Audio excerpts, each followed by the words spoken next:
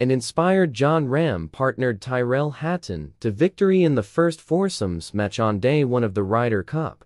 Jon Rahm will not compete in Tiger Woods and Rory McIlroy's inaugural TGL season. The Spaniard's name was removed from the TGL website on Wednesday evening, sparking speculation among fans that the Masters champion may be considering a move to LIV Golf.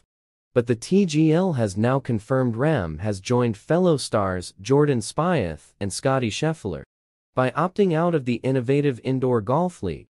No reason was given, but Rahm lives in Arizona, with the TGL located in Florida, each Monday from January, which could place extra strain on players commuting from out of state.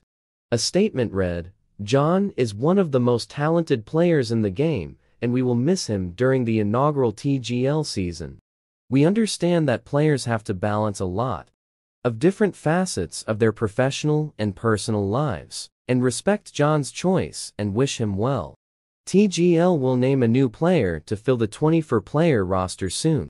Rahm is good friends with compatriot Sergio Garcia, who is the captain of the Spanish-language-speaking team Fireballs GC, with Abraham Answer, Carlos Ortiz, and Eugenio Cacara also on their roster.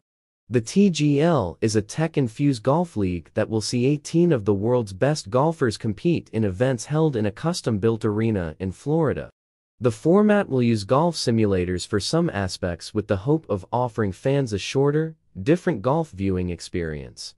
The project is in partnership with the PGA Tour, but has received funding from a host of celebrity investors including Lewis Hamilton, LeBron James, Justin Bieber, Shaquille O'Neal, and Justin Timberlake, amongst others.